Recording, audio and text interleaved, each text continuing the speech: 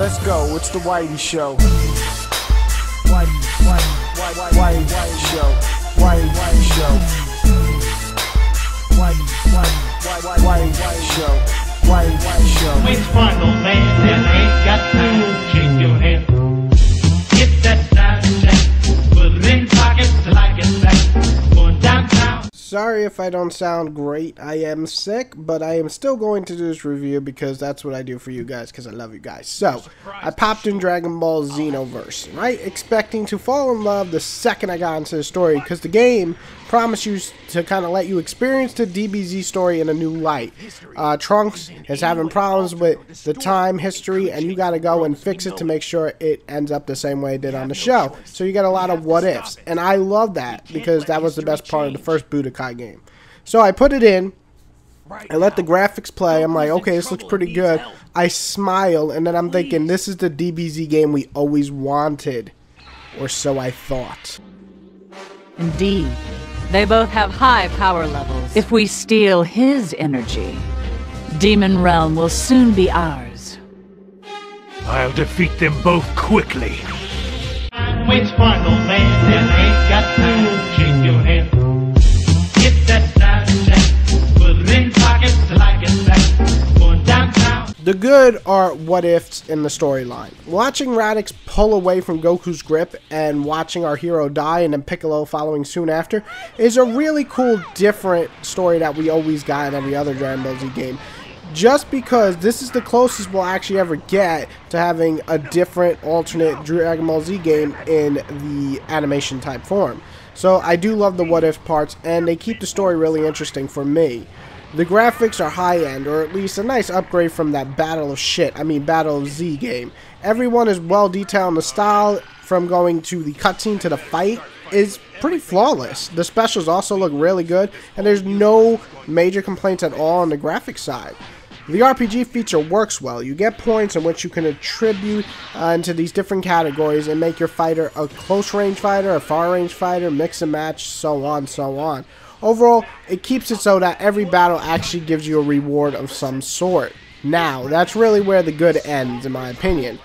First on the bad list. The voice acting is pretty much phoned in for most of the actors here. I was almost baffled at some of the voice acting, actually, especially from the shit that whoever voiced Frieza. It just took you out of the story, and it was just, horrible at some. Who are you? No, I don't need to know. You honestly think you can win?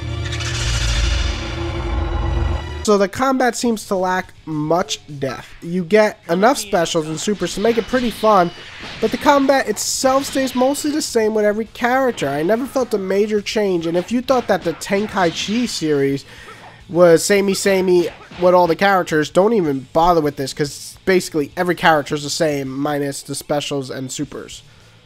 Also, the hub world is pretty much the most boring thing to ever travel around. In between main missions and side missions, you basically walk around this boring ass town that's split into 3 sections in which you can buy new armor and skills, but it would just serve better if they were menus. That way you could just easily go through the shop, buy your shit, and leave instead of walking around this dumbass hub world. And now the uglies. While the RPG feature is nice, it also makes the game go at a really slow pace at times. I want to go through the story mode. You know, the most interesting part of the damn game. Chances are, though, you have to grind at least somewhat or most of the time to get through the story mode missions by doing the parallel, aka side missions.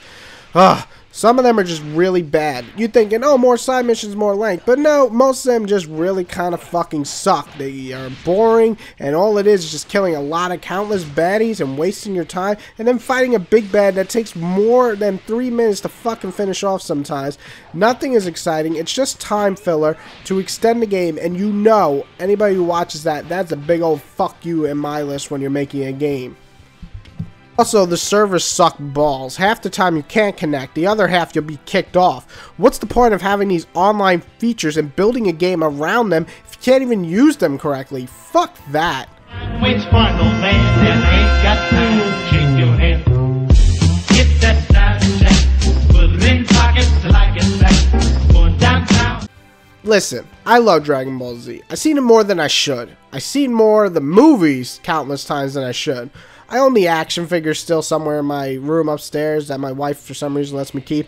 I read the manga in English, in Japanese, and in fucking Korean. I started watching it before it even came out in America thanks to my dad bringing back the Chinese and Japanese tapes from Chinatown and Japan. So I do hope one day they'll make a Dragon Ball Z game that is basically the most fan service game ever.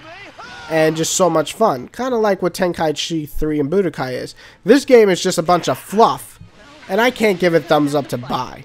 If you see it cheap or you want to rent it, sure, you might get some love because it's the mass amount of fan service they do try to provide, but the game is actually not that fun to play. You make your own character super fun, but playing it, not so fun. However, if you're expecting another Budokai 3 or Tenkaichi, you will be sadly disappointed in this one. This game is borderline a 5 or maybe a 6 out of 10 if you're a big Dragon Ball Z fan. If you're not a Dragon Ball Z fan, it is easily a 5 out of 10. And you could definitely tell this is just kind of like the bones in the structure of creating the real great Dragon Ball Z game that we all want.